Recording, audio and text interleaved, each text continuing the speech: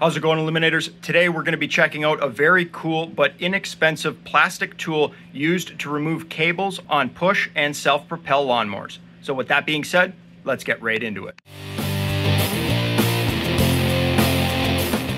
All right, so today in the shop we are working on this self-propel lawnmower here. This thing is a kind of combination of a whole bunch of parts. This engine was not even made for this mower deck, but we're ripping it all apart because we have some scrap mowers that we've been tearing apart. Now on a lot of these newer lawnmowers, you guys are gonna see for the control cable there, they install them through a hole that has a little slot cut out of them, and they use just a piece of plastic with these two little barbs. And the way they work is you can simply hook up your Z-bend right up here, and then you pull this conduit back, you put the cable through the slot, and then you just pop the plastic into the slot there on the metal bracket, and that doesn't go anywhere. It's gonna hold itself into position.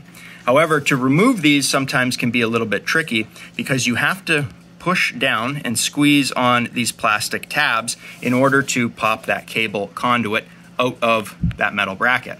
Now, so you guys can see a bit easier, I've zip tied the coil wire out of the way, but I wanted to show you guys that in the past I have removed these using just a pair of needle nose pliers. Now, when they're in a tricky, hard to get area, and you put the needle nose pliers onto the tabs here and you try to squeeze down, a lot of times they're going to slip off, right? So it can be a little tricky, but it's not impossible. Again, I've been doing this for years, and this is the way that I've done it before I had the tool that I'm about to show you. So I just wanted to show you guys that it is still possible to remove these without the tool, but it's going to make it much easier. So we're over here on the workbench, and I have in front of me the tool that is going to replace a pair of needle nose pliers. We are never going to have to use those ever again to remove one of those cables. And I have in front of me the BS Small Engines cable removal tool. These come in a variety of different colors, and this is what is referred to as the 2.0 design. So it's the second variation of this tool. We're going to be discussing the first and the second generation of these tools in a bit, but this design is incredibly simple, and I just wanted to give a shout out to the designer, B.Buckler of BBucklerDesigns. You guys can check him out on YouTube. His YouTube channel is BS Small Engines. All of the links will be in the description as well as the pinned comment down below. So let's have a closer look at this tool. So you guys can see here, BS Small Engines. This is a 3D printed plastic tool that has this little small cylinder at the end with a cutout, and that cutout is going to be important because that's what allows you to slip it over the cable, and then you use this little cylindrical piece here at the end to pop over those two tabs that need to be pressed down, and then all you have to do is pull the cable on the other side. So we'll go back over to the lawnmower and I'll show you just how easy this tool is to use. Alright guys, so we're back over here on the lawnmower. I will install the cable back into the bracket there. Like I said, these just pop in and out. And what we're going to do is take that slot on the tool there, and we're going to go over top of the cable, and then we're just going to push the tool onto the plastic there, and that pushes the tabs down, and then all you have to do is come to the back side of the cable and it pops right out. Super simple, just like that, guys. It's like you could do this 100 times, and it's so satisfying, and it's such a good tool to use. This is like one of the best things ever. Now you guys saw just how easy this tool was to use. So the bottom line is, what does a tool like this cost? Well, Brandon sells them for approximately $15 Canadian, which works out to be approximately $12 US. Now, he is based out of Longview, Texas. However, as far as I know, he does ship them anywhere in North America. I'm here in Canada, and he was able to get these to us without any problem. As far as international overseas shipping, you'll have to contact him and ask. Now, you'll remember at the beginning of the video, I did say that there was a first and second generation of this tool. The first design that he made was about 2 years ago, and 9 months ago, at the point of this video, he has upgraded the design to include this taller section right there. And the lawnmower that I have today, by chance, is a perfect fit to show off how good this 2.0 tool works. So why is this mower in particular a perfect lawnmower to show off the 2.0?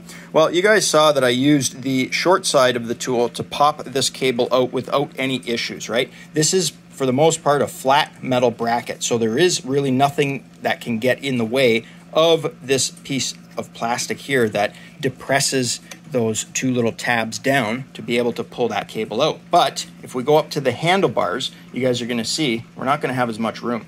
So, self-propel mower, and on this particular one, it has the main control cable that's going to engage your flywheel brake and your kill switch there, but it also has the drive cable. And on this particular mower, they utilize this piece of plastic that has the dual cable connector here. And the main issue on this one is when you try to fit the small edge down here, well, you guys can see that because of the design of how short that piece is, it just doesn't fit down far enough to depress those two tabs that are holding the cable conduit into that bracket.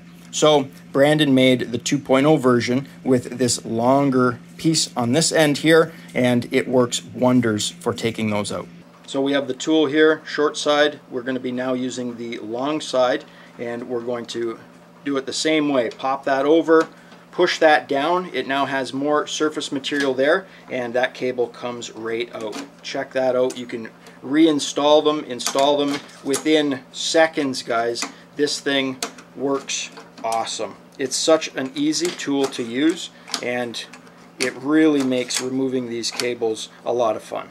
Now, for full transparency, this is not a sponsored video. I ended up purchasing these, but I did want to give Brandon a huge shout out because we ended up buying a few of these. He gave us a bit of a discount to help cover some shipping, as I was going to be doing this video here reviewing the tool, as well as giving some of these away to my friends who do small engine repair here in my area. We've already given one away, and we plan on giving another 2 away as well. Once again, I always like to include that just so you guys know I'm not being paid to review this. So with that being said, you guys saw just how easy this tool is to use. What are one of the drawbacks of something like this? Because you guys know I always like to give the pros and the cons. Well, I'm going to put a photo up on screen here. This is an MTD riding lawnmower that I had to remove a PTO cable. That's the power takeoff, or essentially the blade engagement cable.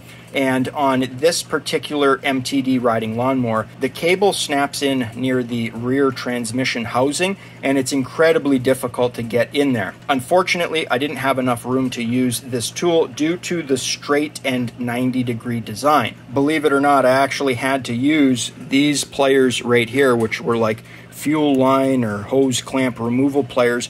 They were rounded enough and had enough of a 45 that I was able to kind of fish these up in there, open up the jaws, and then close it around the tabs just enough so that I could pull out the cable.